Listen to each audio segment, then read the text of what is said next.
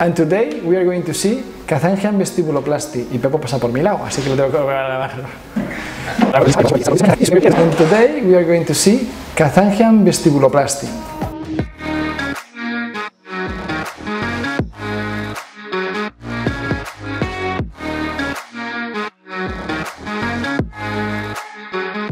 Hello guys, how are you doing today? In this video, José Luis Mompell and me, we are going to introduce you to Kazanjian Vestibuloplasty. Kazanjian was an Armenian citizen that emigrated to the United States and he did dentistry in Harvard. This was before the First World War. He traveled to Europe to fight in the First World War and he developed many techniques in plastic surgery.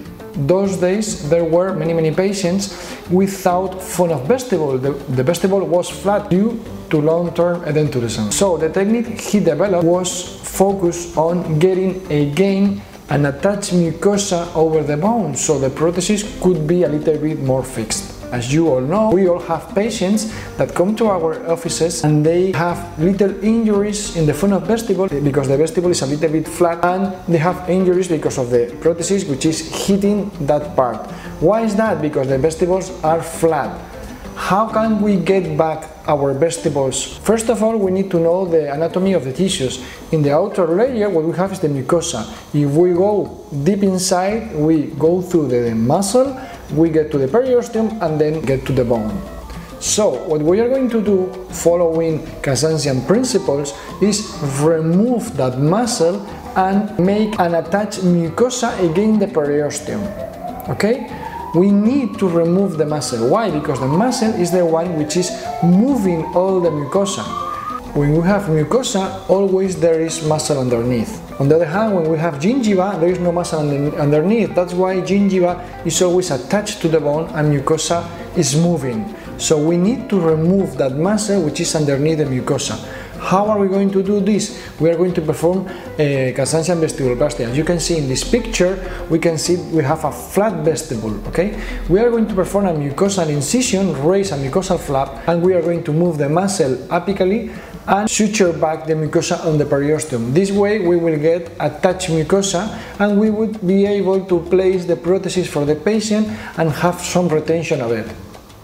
We also can perform this technique with implants. There is a modified Kazanjian technique which have the possibility to approach like a Kazanjian Vestibuloplasty, but at the same time we can place our implants. So in only one surgery we will have attached mucosa, we will have our implants done and the soft tissue in place. When can we perform this technique?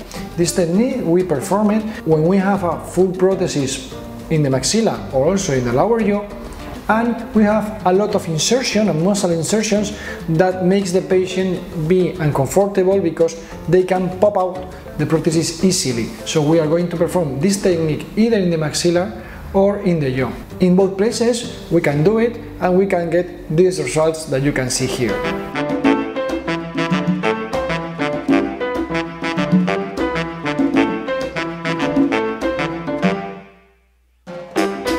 Why we don't do it at the same time?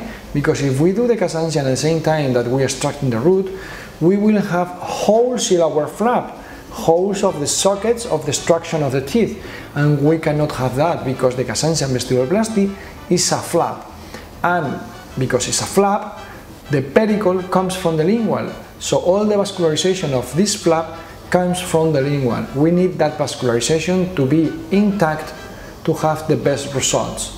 So if we are going to extract a tooth, we mustn't perform this technique at the same time. In this case, we will have to wait. One tip that you have to know is that if you place implants at the same time, these implants should be bone level. You shouldn't place tissue level implants because our flap is going to cover all the implants and we cannot have something hitting the soft tissue from the inside. So guys, you have to learn this technique because it's very useful, it's very affordable, you only need a scalpel and some suture, and you can do it in many occasions. Hope you have liked this video. Please subscribe to the channel and leave your questions in the comments. And remember, as we always say, the scalpel in your hand and the prosthodontic work in your mind. See you soon guys.